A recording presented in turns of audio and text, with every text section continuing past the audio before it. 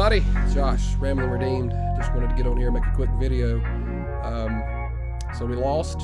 South Carolina lost to Georgia, 40-13. Believe everybody realistically expected that. There were a few people who have voiced their opinions and apparently were very disgusted with how we played. They're very disgusted with Beamer. They think he ought to be fired. They think that Luke Doty ought to be benched, that he is not the answer. Beamer's not the answer. And a lot of that being spread in a lot of different groups on Facebook, Instagram, seen a lot of it on Twitter. And I just kind of want to get on here and just talk about that for literally about a minute. If you'll listen to me, I kind of put a post in the Gamecock Forever page. It seems to have got a lot of love and not a lot of hate at all. And I'm glad to see that the way I think is like other Carolina fans, for the most part, think, seeing a lot of positivity. And that's really what I want to push, is positivity in the fan base. I believe with all my heart that if we're going to see a change in our talent, it's going to obviously start with the coaches. It's going to start with recruiting, but I believe recruiting falls back a lot on the fan base. All the negativity that's being spread through these keyboard warriors, and maybe a few of them are just a little too intoxicated and have just allowed themselves to be starstruck by the fact that we got beat by the #2 team in the nation, probably #1 by the time Tuesday's polls roll around. I feel like if we're going to have these next DJ Swearingers, the next Jadeveon Clowneys, the next Steven Garcia, Connor Shaw, Dylan Thompson, Mike Davis, Marcus Lattimore, if we're ever going to have those again, I don't think being negative and trashing the team that's on the field right now, I don't think that's going to help us get big players.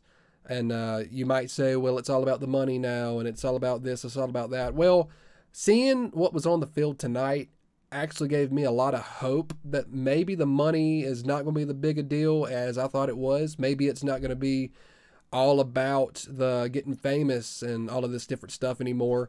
I saw a team go out on a field, pour their heart out, play their heart out, and they didn't give up. Didn't give up the entire game. Luke Doty come in, he busted his butt, he ran on what we can only assume is a definitely not 100%, foot. I'm sure he still has some nagging pain in that, which is why Zeb got the start. Obviously, Zeb had to sit out the rest of the game. He got hurt. He busted his butt. Defense busted their butt. Special teams busted their butt. The entire team gave it everything they had. Shane Beamer, I love everything I saw from the coach tonight. Did he maybe call the wrong play? I don't think he called any of the plays. I guess that was Satterfield, Coach Sat. Maybe I didn't like the fact they ran on 1st and 10, then 2nd and 10, but I'm not the coach. My opinion doesn't matter on that. We've got to trust the coaches. We got to trust that they have a plan and that they know better than us. They've been in the facility. They've been there since spring. They know what's going on with the players. We're still working with the Muschamp staff for the most part.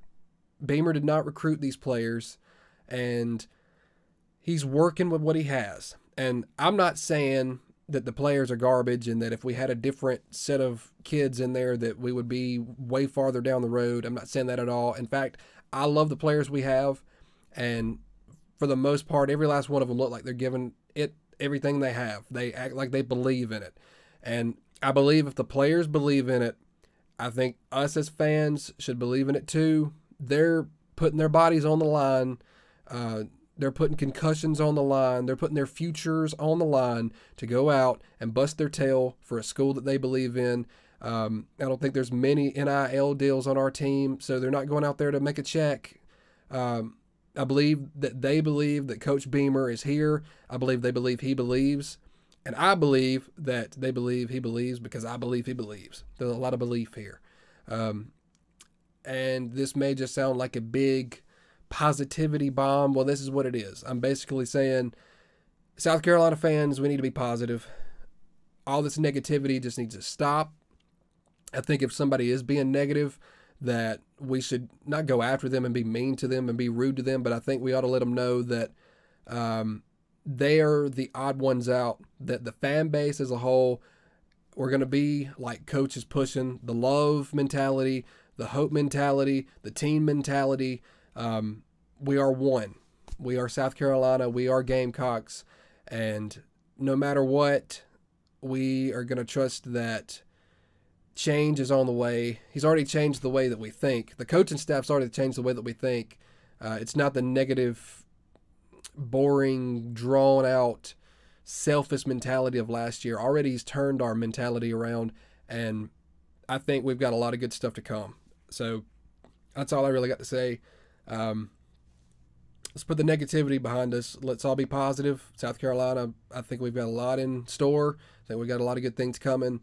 I believe in the team. I believe in Coach Beamer, and I think we've got a good thing coming down. We just got to be patient. Let's be patient. Let's be positive.